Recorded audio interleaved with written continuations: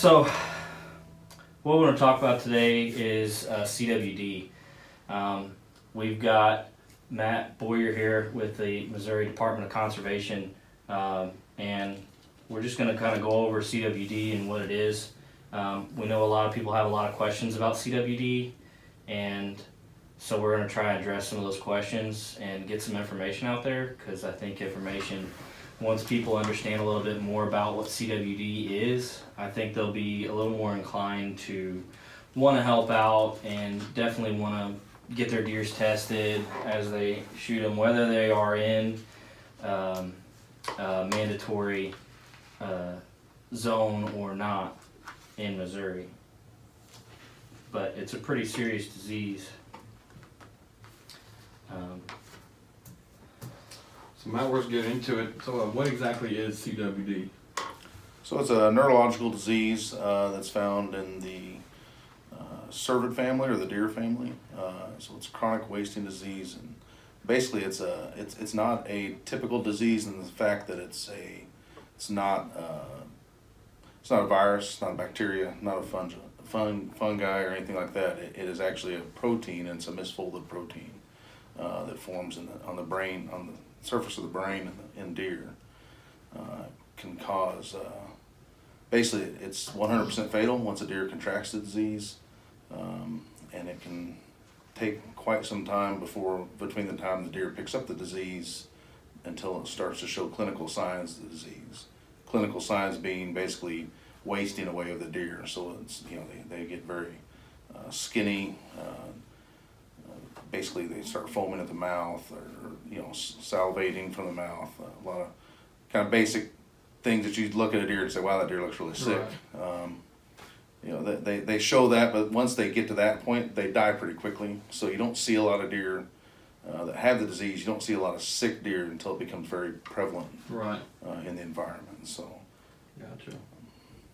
And how exactly does the disease spread? So it spreads from deer to deer primarily. A deer that's infected doesn't take very long between the time they pick up the disease to where they become contagious. Even though they don't show any signs of disease, they are contagious. And as they come in contact with other deer, whether it's nose to nose, or if they lick, they lick a mineral block, another deer comes in and licks that mineral block right after them, they exchange saliva basically. That disease can be transferred that way. Can it be spread through water too? Not necessarily through water, I don't think, as much as it is found in the soil. So they do know that a deer that dies from the disease can lay there, it can get into the soil, plants can actually take up the disease. So there is some indication that a deer could pick the disease up by eating that plant that has then picked up the disease. So there's several ways. A deer can come across a dead deer, especially the nervous system, any part of the central nervous system. If a deer comes in contact with a deer that has died, then it could spread that way as well. So, but primarily we believe the spread of the disease is through deer-to-deer contact from an infected deer to non-infected. Gotcha. So the soil, when it hits the soil, I think they say that it can be, once that prion protein bonds with that soil particle, it can be up to like 700 times more infectious once it bonds with soil particles. So when that gets down into the soil, so if you use, let's say if you use a urine spray, like a attractant from a deer farm, and their deer farm happens to have CWD, and people are using that, if you spray that straight into a deer's mouth, I think they say that that's not necessarily going to spread, that it's not infectious enough for that deer to get CWD. But if you were to make a mock scrape on the ground and spray that all over that, once it bonds with those soil particles and the deer come along, which that's a communal spot for lots of different deer, those deer start licking that dirt or ingesting that dirt, then that is a spot where they could definitely ingest that enough infectious protein to contract the disease itself. Yeah, and honestly, I don't know a lot about what happens when it gets in the soil, but I do know there's a lot of research being done on this disease. There's a lot of unknowns about the disease. Yeah. A lot of stuff that we're not sure about. We're not sure how contagious it is through deer urine, or how long it persists and stuff. So you're right. I mean, there's all kinds of research being done out there. And it's to try to learn more about it's this disease. extremely resistive. So it's a very strong. You can't temperature. You don't cook it out. kill this. You don't take a deer and if you get on your fingers, you don't just wash it off. You don't wipe it off with alcohol. You can't burn it. It takes incredibly high temperatures to even destroy 600 the plant. degrees centigrade. It's higher than even. I mean, it would take like commercial grade incinerators to get rid of this. So it's you ain't gonna cook it off with your charcoal grill. Yeah, that's the scary thing about it. And again, it's kind of like for lack of better terms, it'd be like you and I have the flu. Just because you have the flu and you came up to me and cough would mean I get the flu. That we find that CWD is similar to that. Obviously it's not a virus, but it's similar that we don't think that every deer that comes in contact with a deer with CWD gets it, but we do know that eventually it does spread throughout a population. It takes quite some time, but once it does spread, it's 100% fatal. Once it does start to spread through that, they do know that out west they're seeing populations of deer decline that are infected with CWD, and the prevalence rate picks up, population starts to decline. So is it whitetail, mule deer? Yeah, all the members of the cervid family. So whitetail, mule deer, moose, and elk. Yeah. Gotcha. I think it's saying moose. They're less as I don't know how to put that, but they're more of a nomadic cervid, so they're not in contact with each other quite as much. The more social, yeah, the more animal social. is, the more likely it's gonna Right. it's gonna spread pretty quickly. So. But that's kind of something that makes CWD more dangerous as the type of disease it is, the TSE, because it is spread outside of consumption. Most other TSEs are consumption based, like mad cow disease and Creutzfeldt-Jacobs disease. Yeah. Those are mostly, and they don't even know on that one whether it's through consumption or not, but with mad cow disease, it's mostly a consumption thing, almost cannibalistic. Yeah, and again, it's not been proven to be something that spreads from a deer. If a human eats a deer that's infected, right. It's not been proven, but there are studies out there that are showing that there may be something to that, right? And very preliminary studies. So it's way too early to make any kind of firm stance on that. But it's enough that I think folks are saying, we need to be careful about this, and we need to research it more. So they're doing a lot of research now. Not really something you can go feed your kids, huh? Yeah. No, within southeast Missouri, so there was one one tested positive in St. John County? Yeah, so there's been 2 deer tested positive in St. John County in the last, through the last deer season. Those 2 samples were collected during the mandatory sampling period, which is the first 2 days of the firearms deer season. And they were about 3 miles apart, give or take, between the 2 positives. So, we as an agency have kind of got on to that. We have a standard protocol that we follow to try to manage the disease as best we can when we get that. But those are the 2 new ones in St. Genevieve County. Neighboring Jefferson County to the north, there's 2 positives there as well that are about 5 miles apart from each other. So. Gotcha. So when you do find a deer that tests positive, how do you test them? Like the whole process there. How do we do? Say that again. Like testing. How do you test them? Do you just... Okay, so the testing is pretty simple. There's no live test for CWD, so you can't test a deer that's alive.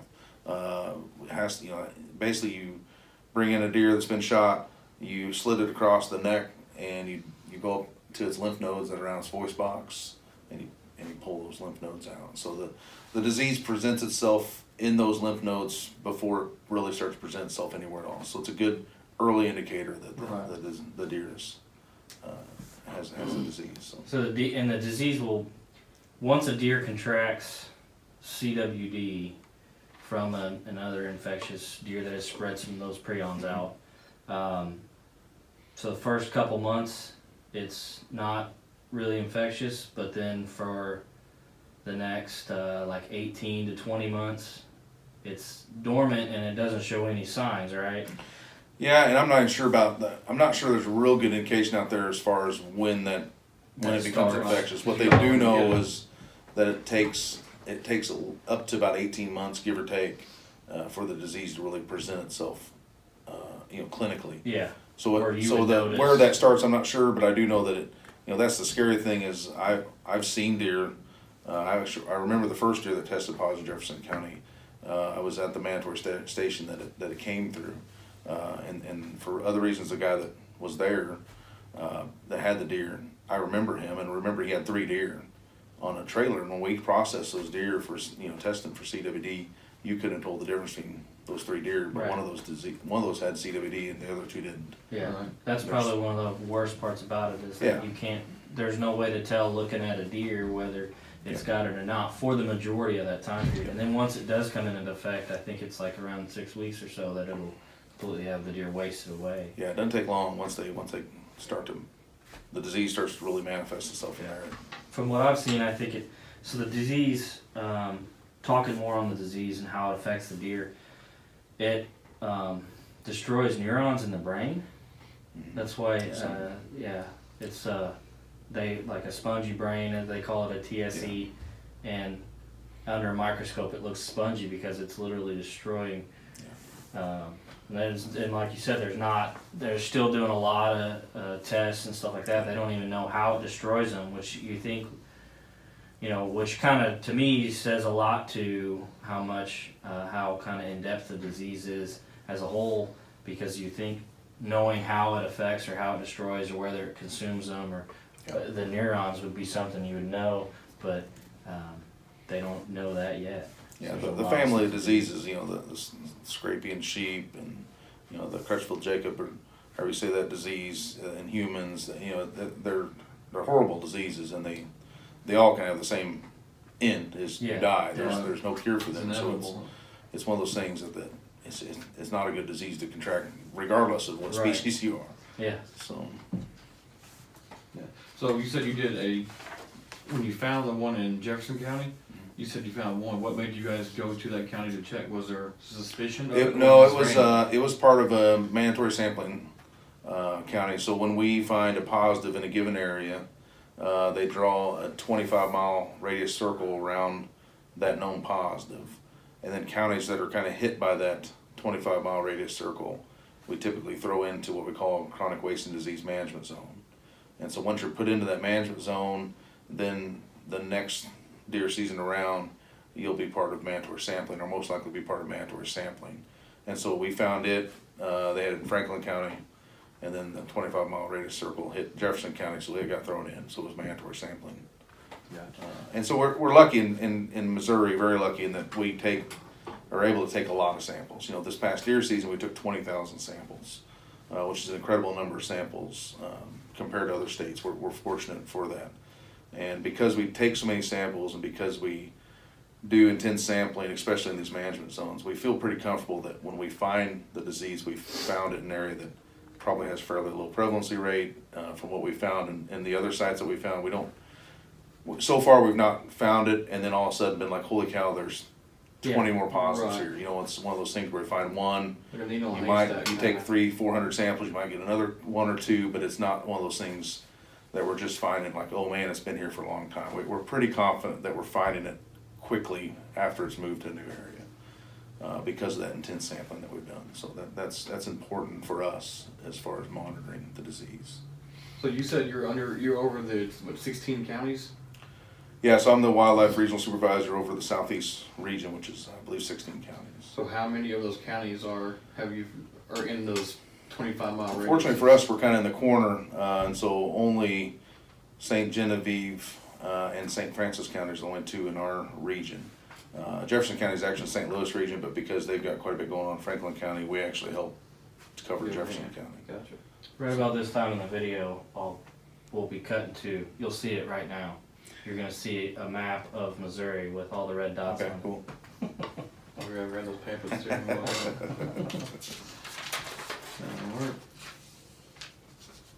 So do they know exactly where CWD came from? Like where at in the United States?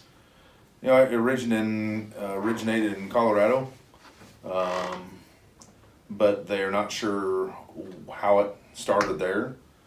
They do know, or there's theories out there that it originated from Scrapian sheep, that it could have been transferred in there, but honestly, they're not sure how it started out there, or nothing definite. Right.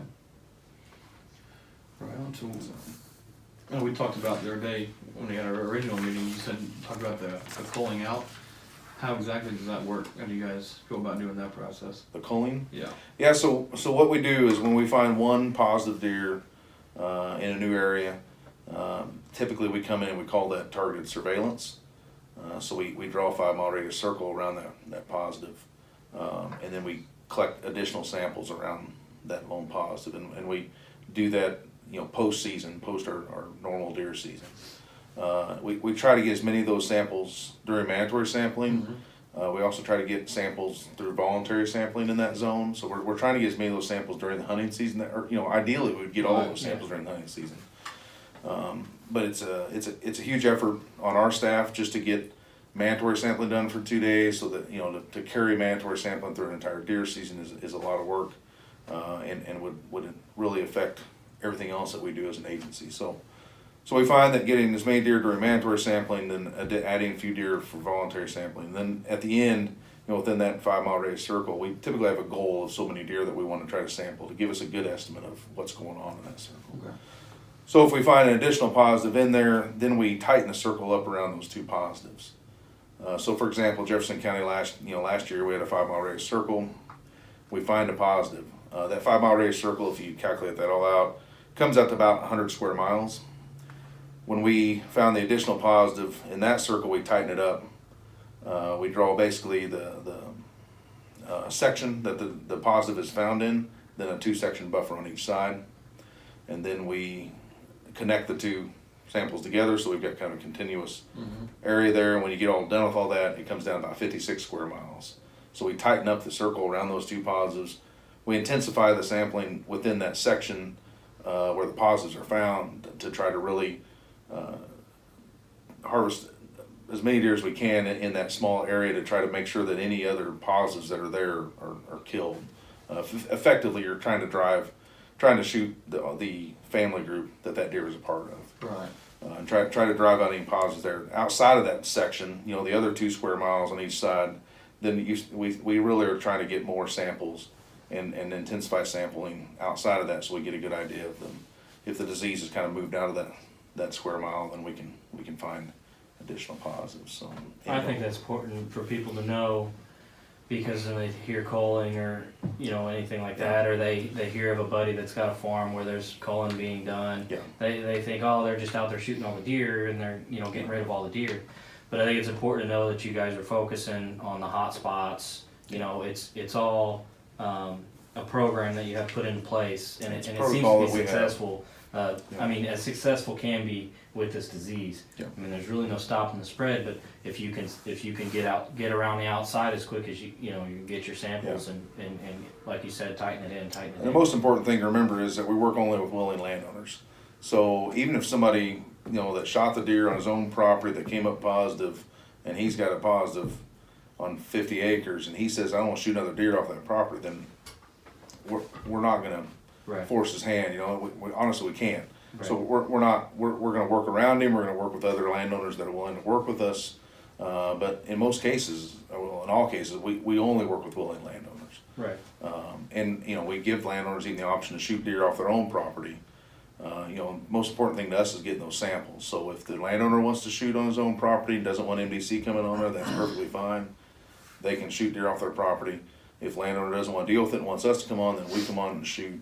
And then the meat's all taken care of too. You know, we either process the meat, and the landowner can process it and keep it for himself, or we can process the meat and donate to, you know, needy folks through the Share the Harvest program.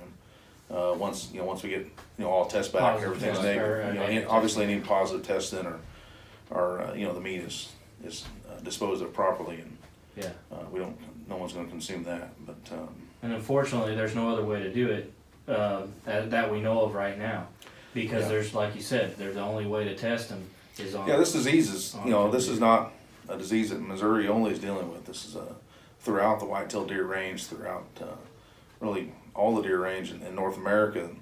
This disease either you know, has agencies worried about how they're going to handle it since they've got it, or they're worried about what they're going to do when and if it gets to them. So this is a huge concern across the country. And what we've seen is the method that we're using is a similar method how Illinois is dealing with it, and several other states, where you're kind of going in and trying to cull out some deer in a very small area, to prevent the spread of the disease any further. So we know that from other states out there that have done nothing or just kind of done surveillance and not done additional harvest or culling efforts, we know that the disease tends to really pick up in prevalency and become established in those areas. So. Well, and it's tough too, because I think it was in Wisconsin, maybe somewhere up north, they were doing a lot of culling, and there was a big public outcry for it, and they kind of had to shut it down. Yeah. And in turn, now that's one of the worst areas for CWD in the nation. Yeah, Wisconsin was doing some similar methods, like I said, some culling and stuff like that for first couple of years that they had it. And I don't know the time frame exactly, but they had done it. They got some political pressure to stop. Meanwhile, Illinois, right across the border from them, has continually done the culling and continued to done similar management that we are. Mm-hmm. And if you look at right across the border from each other, Wisconsin's prevalency rates have continued to climb, and Illinois has been able to hold theirs at a very low prevalency rate. Yeah. Just because they're doing that management. So it's one of those things, you see stuff like that, you're like, okay, that this is the best case management that we know, the best science that's out there right now. That's what we know to do. There's no special camera that you can point at deer and see that they there's no way to tell. And for right now, that's what we do. Now, granted, there's research ongoing. They're trying to figure out other ways to manage this. There's talks of trying to put together vaccines, and they're testing vaccines. Nothing's really worked at this point, but there's definitely lots of research going on to figure out what's obviously white-tailed deer. All deer are a huge part of our hunter heritage across the country. Yeah. So everyone wants to figure out a way to I think prevent this disease. We all need to make sure we're in the same boat. Yeah. And there's a huge industry out there involved with it that I think getting them on the same page too. There's a lot of funds out there that I think could be put to good use. Yeah. With the studies and things that they could do more and more and more. Yeah. So it's almost like what it says here in '67 they found it in Colorado. Yeah. So it's been 50 years. So it's basically not if you're going to get, it's almost a win. Like which state? Huh? Yeah, I mean there's. So you can't reduce all of them or keep them all trapped in there. Yeah. So eventually. Yeah, there's potential. Eventually, it could be despite all that out there. Despite all those efforts, and really our methodology is there to prevent the spread of it, to try to keep it off the landscape. We don't really want it out there in the environment as little as possible. Removing these deer. If you get a bunch of infected deer scattered across the environment, that has as much impact as just the actual deer-to-deer contact that you might have. So. And you can't necessarily, let's say if Florida doesn't have it yet, and the 2-3 states above it had really, really good ways of managing it and kept it out of their states. It doesn't necessarily mean Florida's not going to get it, because there's other ways it can get there by people bringing, let's say you go out west and you shoot a big elk and you drag the whole carcass back with you and you throw it out in your back 40 acres, in a ditch, and a deer comes up on that, there's very well that he could get, or that deer could contract it from that. Yeah. Or moving herds. There's a lot of elk reintroduction going on right now in the east. CWD can be an elk on elk farms, or that can be present when they move those elk. So there's a lot of, I think, laws going into place right now on trying to stop the wildlife. There's a lot of communication between states and among states and in states that are all trying to figure out, what can we do to prevent the movement of this disease. So historically, like you said, there was a lot of movement of carcass. No one ever thought about shooting a big deer and driving it to the next state over, and at that point, who knows, especially some of these western states where it's been out there for quite some time. There at one point in time there's a lot of that. I think you're seeing a lot less of that now, as I think especially where it's known. Where CWD is known, there's a lot more laws out there to prevent the movement of those carcasses. So when you do, but there is, like you said, there's really no stopping it. There's a lot of different streams that it could come through. Right. What's the best way to handle the carcass if you do have a carcass and you're worried that even if you get your CWD test? Yeah, I mean, so when you shoot a deer, do as much on the land where you shot the deer.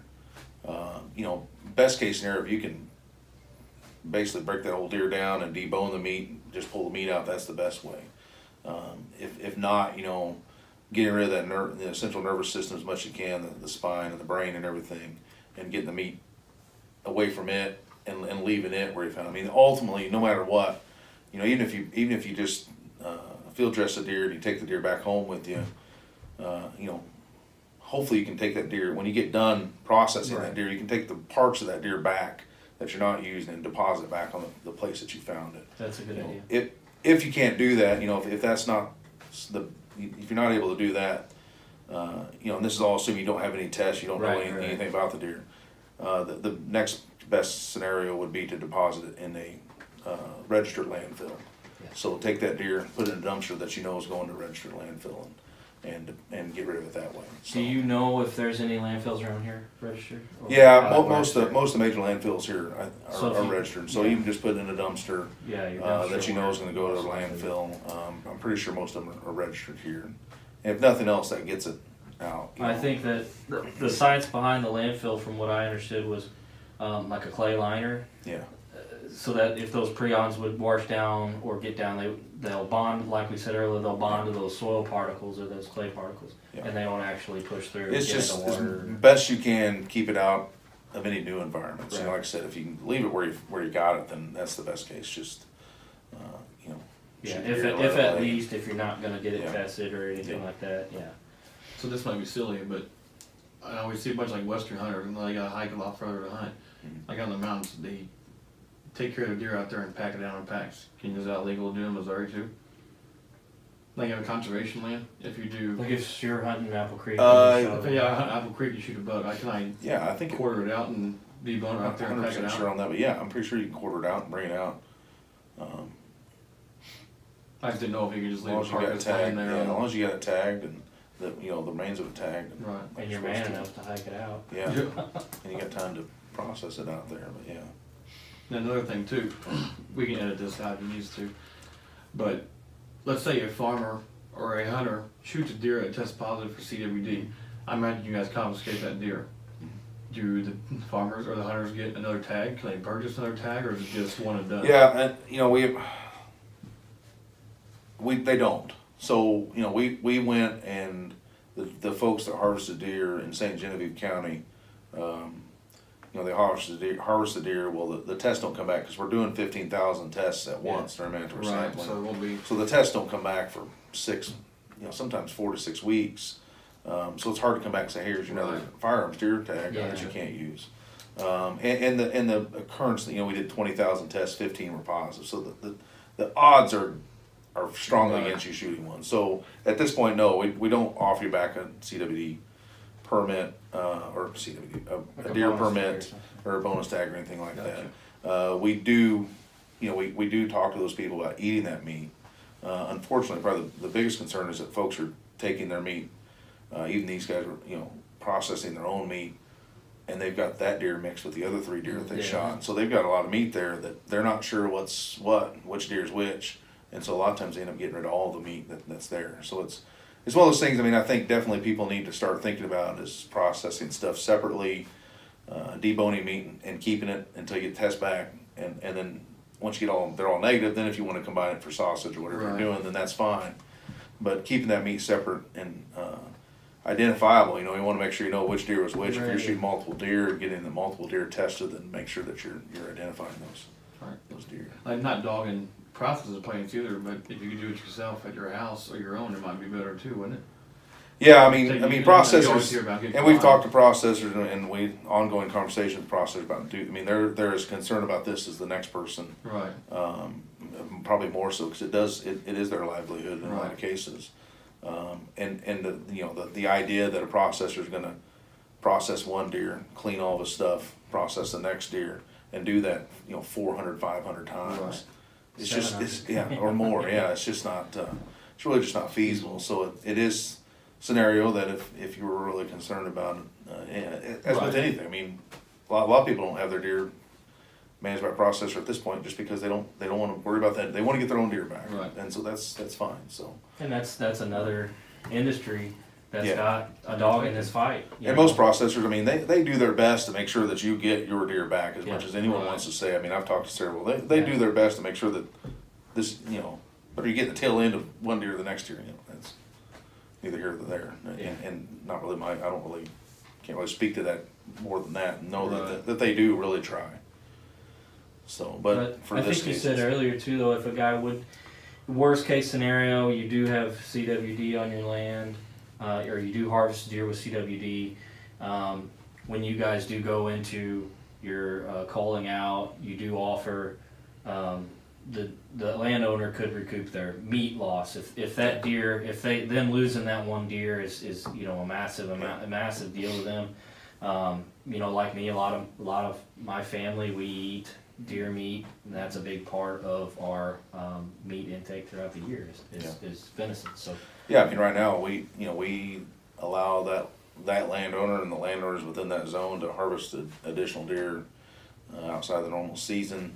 You know, we even offer that if you shoot a deer, we'll come get it. We will process a deer for you, so we grind it up in a burger. right.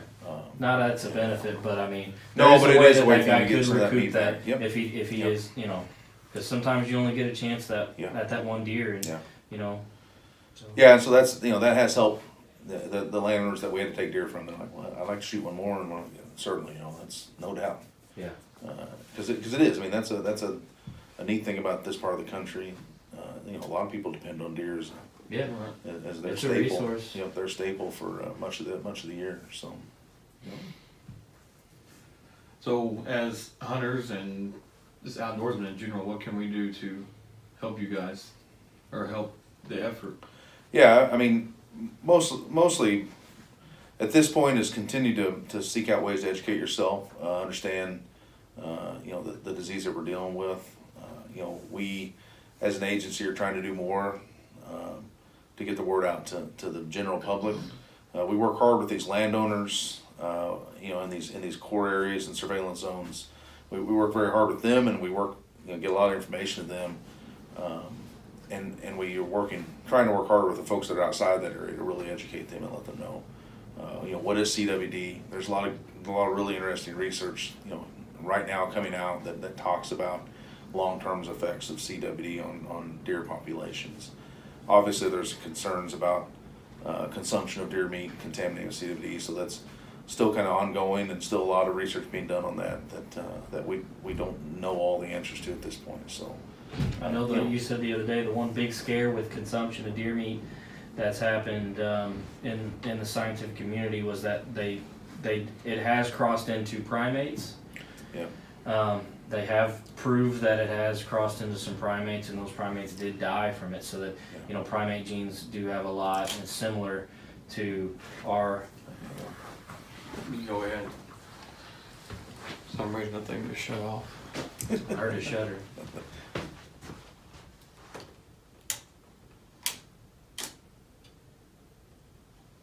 Forgot to hit record, didn't you? I did. Yeah, apparently 30 minutes is the max. That's quick 30. Yeah, it was good 30. I do need to get going here in just a little bit. I gotta go pick up my daughter. We'll wrap it up. Yeah, I mean, you guys are fine. You guys are fine.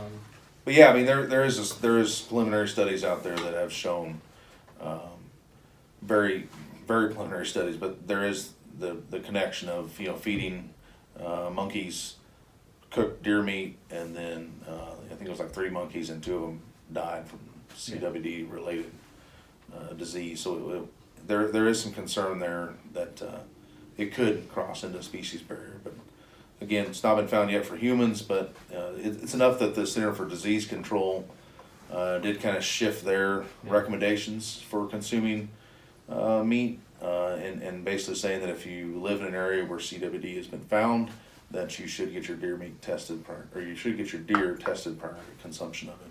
So we as an agency, the Department of Conservation, we're not food safety specialists, so we're going to follow the experts on that. Center for Disease Control is obviously an expert on that, so we're going to follow their recommendations and try to work with them. But it is a huge concern to us, as far as the safety of the meat to folks. So. If you want to get your deer tested during season and you're not in a mandatory zone, what's the best way to go about that? Well, that's something we're working on now, and I'm honestly not sure how they'll handle that next year. I know that we are looking into some different independent areas places that can do that testing. So hopefully we're going to have some places that a hunter outside of his zone can be able to call and send his deer lymph nodes in, or deer whatever. Hopefully it's just lymph nodes or a deer head or something. Right. Somehow get that deer tested. But again, that's a lot of the Center for Disease Control, the study with the macaque monkeys, all happened here really recently. Yeah. So we as an agency have got to get something put together in the next few months to try to help folks figure that Right. out. So. Let's say you're in Perry County and you get a deer, so St. John, this is currently in mandatory zone, and would it be frowned upon to take that up to the testing area that's in St. John to get it tested? Well, in Perry County, I would expect Perry County next year to be part of the mandatory sampling Okay. zone. The deer that was found in St. Genevieve County, the southern positive, was just a mile and a half or so away from Perry County. So I would expect it to be in Cape County during the first 2 days of deer season. If Cape County is not part of the mandatory sampling, you shoot a deer in Cape and you want to run up to a station that's in Perry County, that's perfectly fine. Okay. We can test deer up there. That's not a problem. We're taking samples anyway. So Hopefully we'll have some cool weather where people yeah. will do that, because I think Yeah, the more tests you get, the better. You I know, don't think there's a we've negative. done that the last couple of years. It's been pretty successful. A lot of folks bringing deer in. A lot of folks miss the old check stations anyway, so Yep. they're happy to come in and bring a deer in. And the testing part of the process takes 5 minutes. Once you pull your truck up and we pull the deer out, we take some general information about where you shot it, information about you yourself that shot it, so that if the deer comes back positive, we're going to call you up. Right. And we're probably going to go out and say, okay, where'd you shoot the deer? Exactly, get a better feel for where the location is, so we can identify that. But Gotcha. again, we're finding this a very low prevalency rate, so It's good now. 20,000 samples, 10, 15. It's not a mass outbreak, is it? Yeah. And there's a lot of things out there that affect deer. So just because you see a sick deer doesn't necessarily automatically mean it's chronic wasting disease. Right. There's still EHD or blue tongue that's out there that is very common, especially during the summer months. So. Yeah. And it has a significant impact on local deer populations from year to year, and can be bad. But what we do know about that disease is that deer can become immune to it. Deer can get through it. They don't always die when they get EHD. But with chronic wasting disease, it's different. There's no immunity. There's no living through it. They're going to die. So. I did see some research where they have found a gene in deer that resists CWD. It's only found in like 5% of deer, and it pushes that 18-month period out to like a 5-year period. They still end up getting CWD and dying, and actually that can be a very big negative fact, because then instead of 18 months they're shedding these prions out. Now it's 5 years they're that way. If that's a big buck, then he's wandering around all over grazing. Yeah. So it's not necessarily good or bad. And then I think they said, from what they understand about it, the bad part about that also is that if it was a positive gene for deer to have, more than 5% of deer would have them. Over time, that would be a more positively selected gene to keep. Yeah. There may be other issues with that gene. And I think the studies they did, they said the deer that they bred up out of that gene in the farms just didn't act right. Yeah. I didn't get anything more than just didn't act right, or get that they didn't act right out of it. But and I don't know enough about some of those studies like that, but I know they fiddled around with the vaccine, and the vaccine kind of backfired on them. In one case, and more deer got it than should have, and so there's a lot of research, and more power to them. That's the only way we're going to figure this out is they've got to do research and figure something out. Yeah, and you're going to have errors sometimes when you try. You have a lot of more trials better. Well, I really thank you for talking with us today. Good. Well, appreciate it. Really Appreciate you guys coming in. I'm glad we can help. Like I said. So if anybody has questions, further questions of what we covered today, can they call somebody or email, or? We'll just give your personal cell phone out, okay? Yeah, they can call. We have a website that is. We have like an Ask MDC site that they can come on. We also have an Ask. I think we have a CWD question. There's some questions that go directly to CWD, but you can get an email the folks in Jeff City, there's an Ask MDC email out there that they can email. They can call the regional office here Gotcha. with questions. I mean, we're more than happy to try to help folks out and help people become more educated. So, Sounds good. Well, thank you for your time. all right, yeah, Very thanks, guys. informative. Well, appreciate it. Hopefully,